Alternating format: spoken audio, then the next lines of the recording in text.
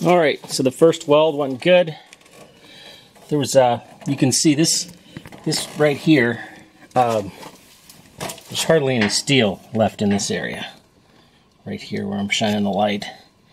So I put a piece of angle in, and I'm going to stick another piece of steel on this side and weld the two pieces together. It's just a question of adding more steel at this point. So let's have a look at that angle from the other side.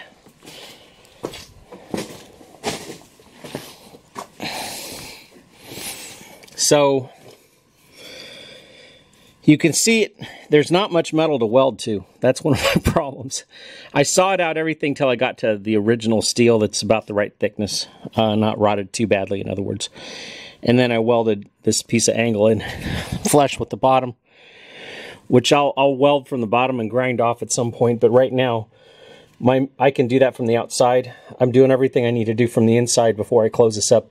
My next goal will be to come in and close this really jagged edge here. I'm going to have to make some kind of something that boxes in here. And over here, I don't have to worry about that because you can see that's part of the shock tower. It's just there, okay? Here it's gone.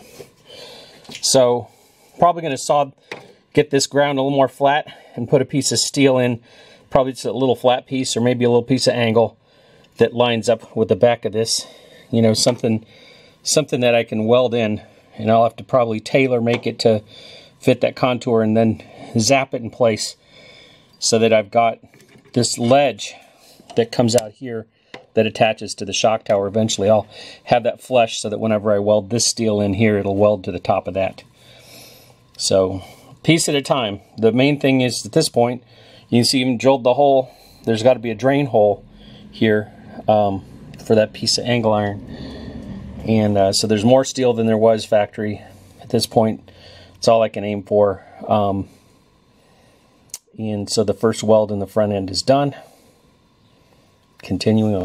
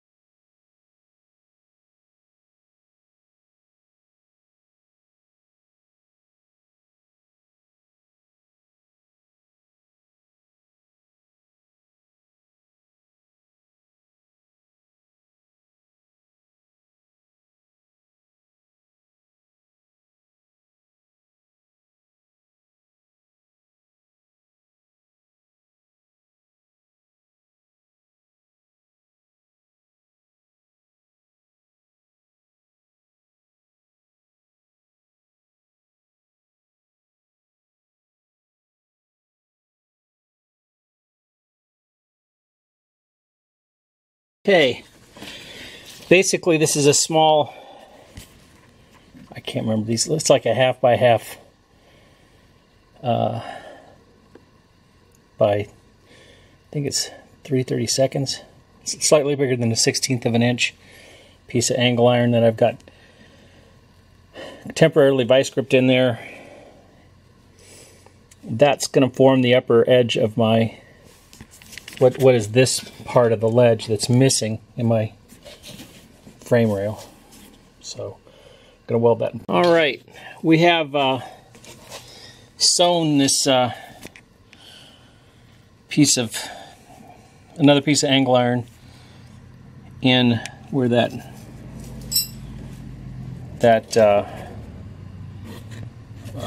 shelf was missing. Again, we're going to put 2 more layers of steel. A piece of sheet metal is going to go over this that connects up to this shock tower to mimic the original thickness of this. I'll cut that custom and, you know, weld this part first, hammer this in, and weld that next. So that'll cover up the inner layer of this thing to be somewhat flat and mimicking the original shock tower sheet metal. We're done on this side for the most part. I got one more part I want to add.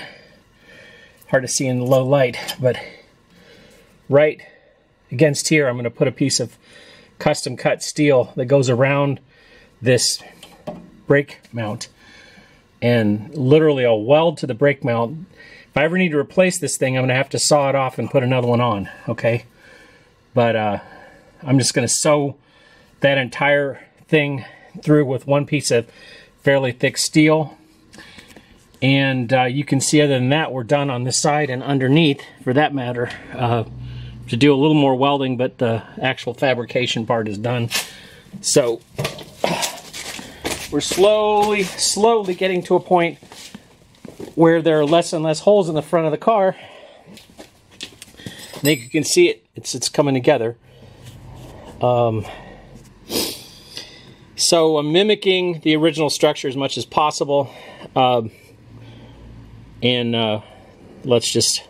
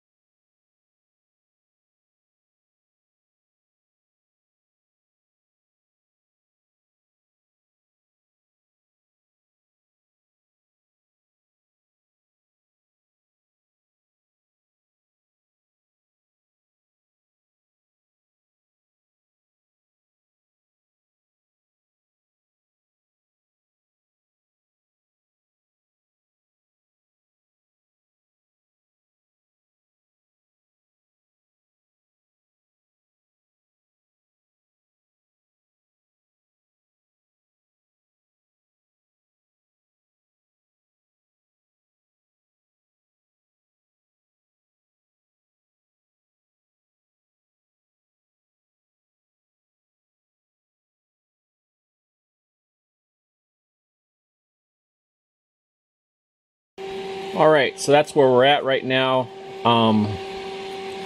Put a piece of steel in there, and I'm going to have to knock all that excess off before I put my next plate on.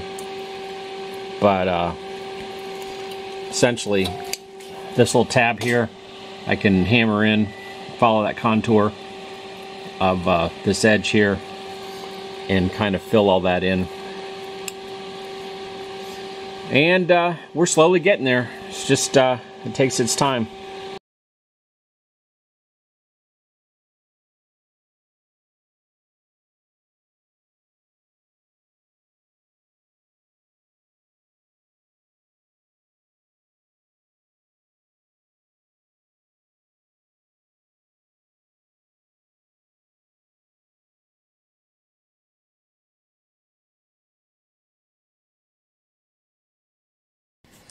Okay, well, I got a little ahead of myself. There's two pieces of metal here. There's the shock tower steel, which is similar to this outer steel of this frame rail. I'm going to have to make another patch panel that goes down into this and meets this small piece of channel that I put in. Angle iron, excuse me. And so I'll weld that in. I'm going to have to cut a little bit more of this out so it's a little bit easier to pattern. Probably zip this over, make it straight, and weld a wedge piece in there, and then come back over here and weld pieces in here. And I've already started cleaning up this. I don't have to clean it up real well because there's a whole piece of steel that goes over the outer piece of this that isn't stock. That's going to be like 3/16 of an inch thick. So I've kind of started cleaning this up. I'm going to have to grind all this down. I got to get some ear protection, and my ears are ringing already. There's just too much of this work for me to do that way. Anyways, that's where she's going. Slowly getting closed up. Alright, so here's what I've decided to do. ground this down. I'm going to have a piece of steel that eventually goes over all of this, okay? But for now, I want that hole closed up behind the shock tower with strong metal. That's what this is. And I'm going to weld this in, and then I'm going to hammer this piece back a little bit to try and connect up with that. And then eventually I'll have like a rectangular area here that I can fit a piece of metal into, and we'll be good.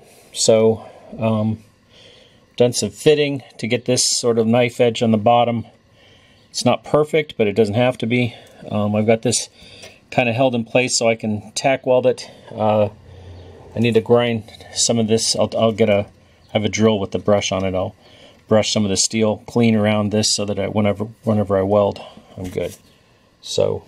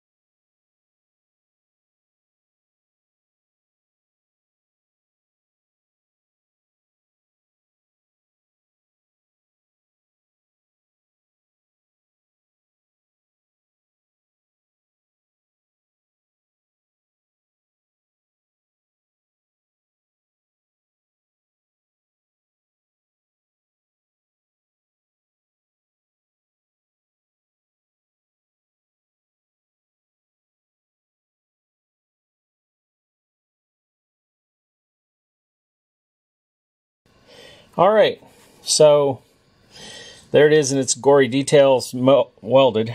I have this little square to close up now, and inside here, I think we've seen from prior video by now, there's a piece of angle iron shoring up the internals. There's another piece of smaller angle iron behind this. You know, this thing's probably a good 30% heavier than it was factory. And then when I'm done here, you're going to see there's a piece of steel that gets cut that sits right up against this whole thing, similar to my Coyote swap car, that will just like completely shore this up. So I'm going to grind all this down and probably leave some of this stuff welded the way it is. But you get a sense for how that's looking. Let's look at a couple of other things real quick here that I've been working on. Clutch master cylinder. Talking to Zach Dameru, who's done one of these. He had his mounted about here. No, a little bit further back. I'm going to probably mount mine forward so that the clutch pedal has just a little bit more travel toward the floor, because this design of this Wellwood, it hits right there. So that's where I'm at with that. And let's take a look at my future shifter handle, which was a throwaway. Again, theme of the car. I'm making an incredibly short throw shifter handle. That is JB Weld. There's also some on the underside of this. That's aluminum flux welder, or aluminum weld, and so it's gonna have epoxy. Oh, and I welded a nut on the inside of the thing too, so it's kind of heavy duty. That's where that's at. So cooling off. Well, it's dirty business, but somebody's got to do it. That piece of steel worked like a charm. Appears to be a small crack there, but who knows. I'm going to be welding from the other side at some point here. Speaking of the other side, let's go take a look. I haven't looked at it yet.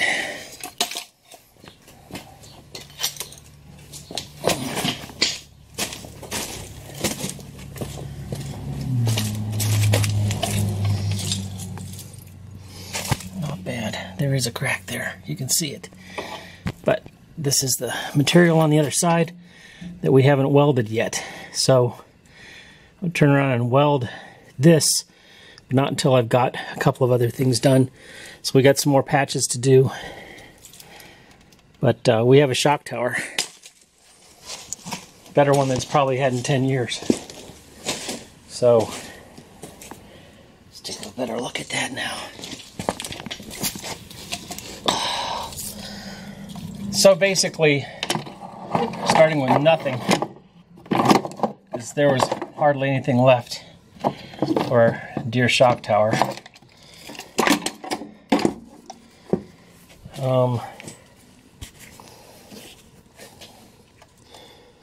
I managed to put back most of the steel.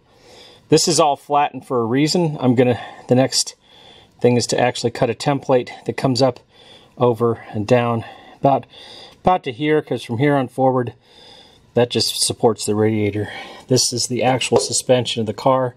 I want this as tight as I can get it, so I'm going to cut another similar thickness to what I just used for this patch panel here and shore up this frame rail better than it ever was.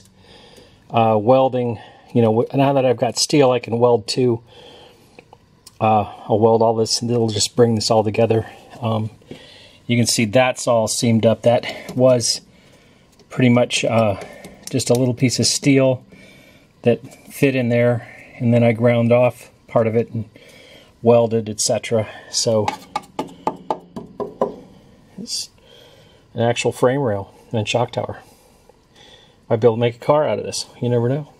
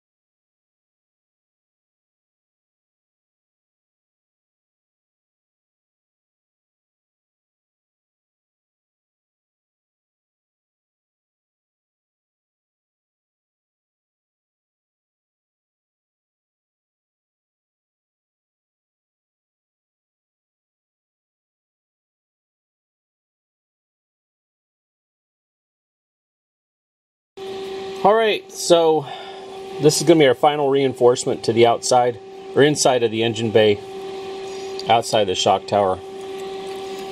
We're going to tack this thing in place over here and weld this thing down across the bottom edge here. And then as I come up here, I'm going to seam this off against this frame rail and fill this in, this corner. And then grind this flush, because as I go I'm going to be clamping this thing tighter and tighter, so I don't really know where this corner is just yet. As soon as I get a rough idea how flush that is, I'll grind that up. This thing here has a cut made on the back of it. I'm going to hammer that edge down to where it contacts this shock tower. And I don't know if you can just see it. It's going to end up about double the thickness of what it was factory. And we'll end up with more reinforced shock tower. Anyways, that's what I'm up to on.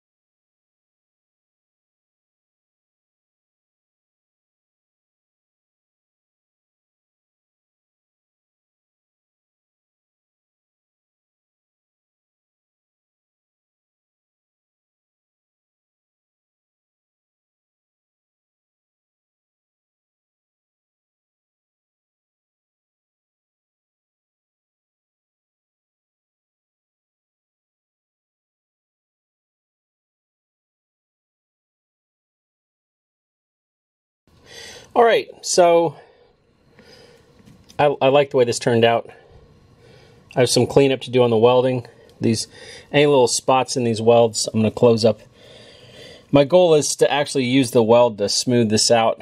I'll grind it all down.